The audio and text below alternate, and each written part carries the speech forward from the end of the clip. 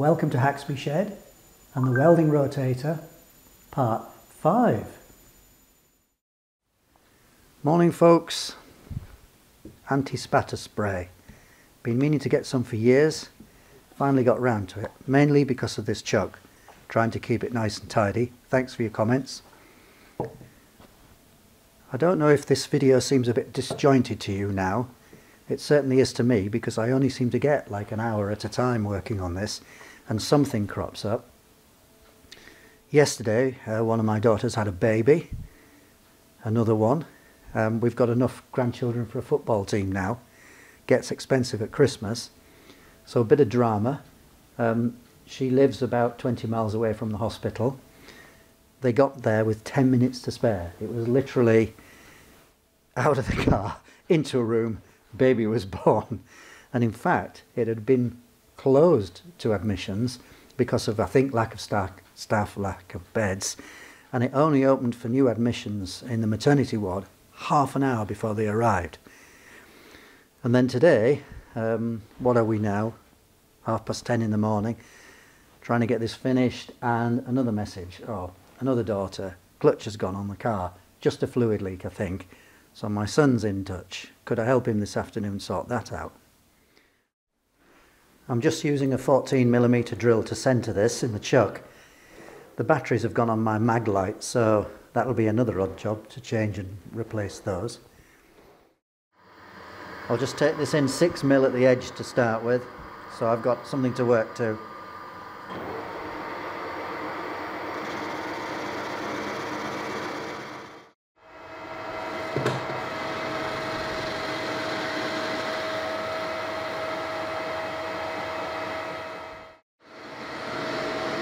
Only 1/2mm cuts, there's no prizes for pulling it out of the chuck.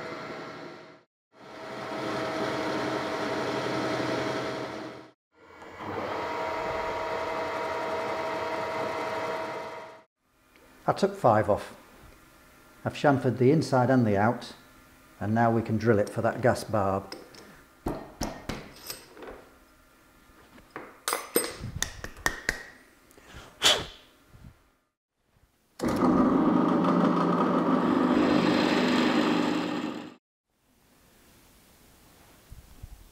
That should press in okay.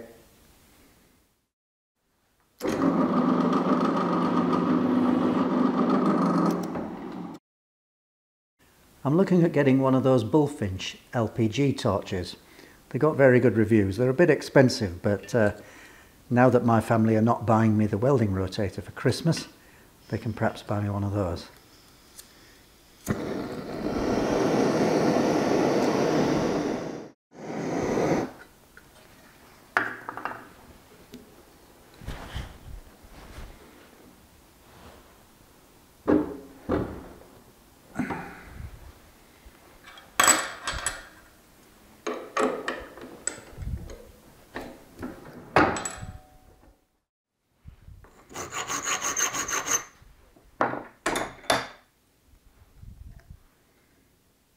That'll do.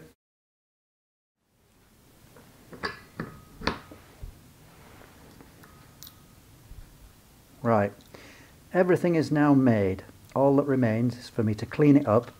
I'll take it to the house to warm things up so that the glues and silicone work, you know, to their best, and put the whole thing together now. Then we'll come back and we'll connect it up to the inverter, and then you can see it spin. I'm just making a sleeve to go on here, so I've cut a piece of 8mm central heating pipe, micro bore. I'll drill that out to 6.5 on the lathe, slip it over there, try and solder it. I've discovered that the insulation on this flexible cable is not flameproof, so I'll shield it as best I can and we'll see what happens.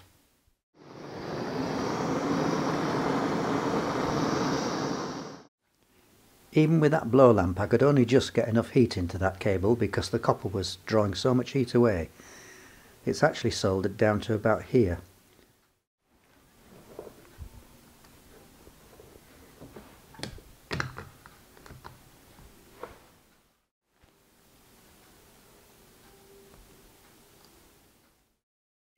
I'm going to put a P-clip on here to hold this earth cable well away from everything to protect it.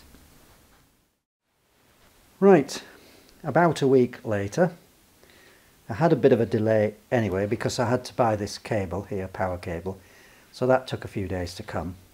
But more importantly, I assembled all of this with the super glue and the silicone sealant, so this all round here was all airtight, and I connected a pipe at the back here where the inlet is, blew into it, and not very much was coming out of here, but some was coming out round here.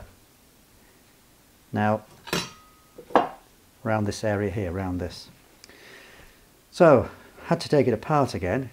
That's all part of debugging things, isn't it?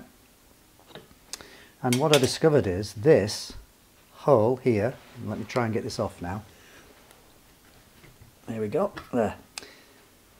That hole there was blocked by that ledge here. Only a little bit was showing. Look at this blood. How do I cut myself so easily? I've been in here 5 minutes. Anyway, so I drilled a hole through there, so it's cross hole drilled now. So that means this will have a proper flow. But I still was concerned that air was going to leak round the sides of this here. So what I did was I ordered an O-ring, 58mm, which just goes on there, just over that ledge, over that edge. And what I'm going to do is I'm going to machine a small recess in here to take that O-ring, and then hopefully that'll provide a gas-tight seal. This runs out by about 0.1 of a mil, or 4/1000, so that'll be near enough for this job. I've set the tool over at an angle like that, so that the V that I cut internally there is equal like that. I've touched off on this face already. This is 6mm thick, so I'm going to move in by 3. Like that. I'll set this going, wind out till I touch off inside, and then I will cut to a depth of probably 1mm or 1.25 mm. Then I can put the seal in and trial fit it.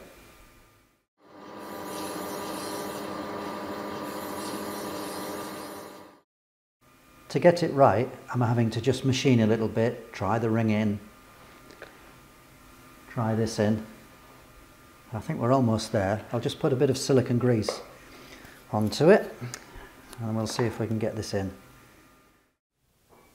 We're done, I think. Let's try. It's quite stiff to get in. Come on. Nah. It's just been a little bit awkward. There we are. It's in. It's a fraction tighter than I would like, but you know, I don't want to have to set it up again in the lathe.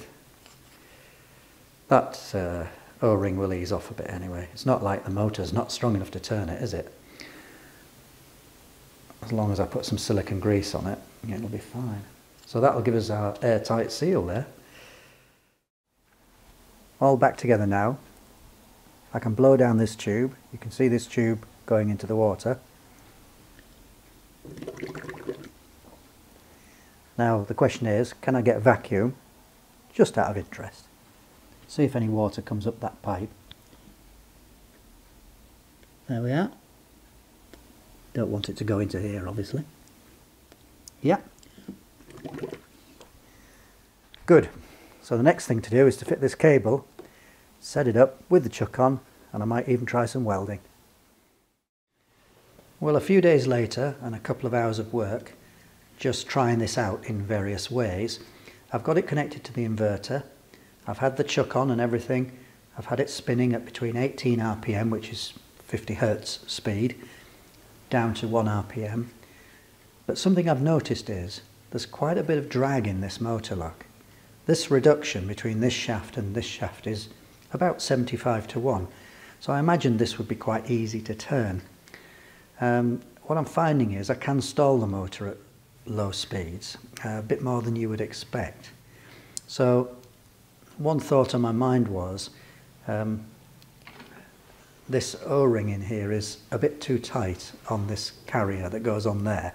So I'm going to machine that in a moment. I'll show you on the lathe, just to make it not so tight, because it really was quite tight against this O-ring here. But I am still puzzled why there's so much drag in this. Now, you know, it could be preload on the various shafts. I don't think there's anything wrong with the bearings.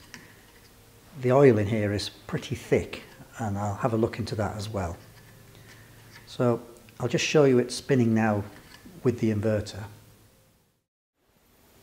That's turning about 2 RPM. I'll just turn it up to full speed now.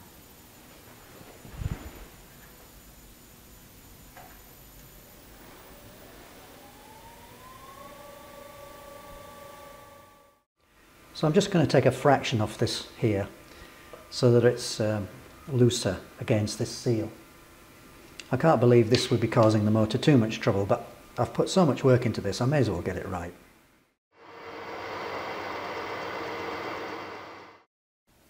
I've taken about 0.4 of a mil off this diameter, and it just nicely eases on, and there's very little drag compared to what there was, because it really was quite tight. It stays in, look, but it turns easily now. I want to have a look at the oil in the gearbox. Let's have a look at this. Oops. Right.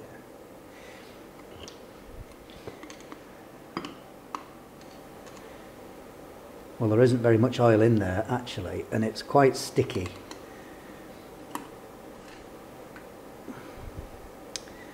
So what I'm going to do is flush that out, and I'm just going to use white spirit for that. I don't want to use brake cleaner because I don't know what's in here. If there's any plastic parts, it could melt them. And then I've got some of this Max Gear Royal Purple oil. Now it's a bit light really. There's a panel on the side here and it says that this should be ISO 460, which is about EP 140. And this is only 7590, but for this it'll be fine, and we can see if we can improve this, because there really is a bit too much drag there. The whole gearbox only takes 0.1 of a litre. This tube holds 0.1 litres up to the top of this tape here. I used to use it for dosing 2-stroke motorbikes. Take that out first.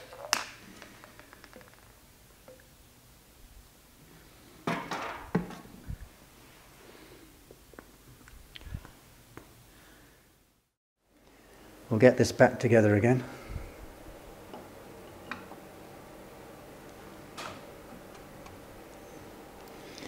That's certainly easier to get on now that I've relieved this where the seal is.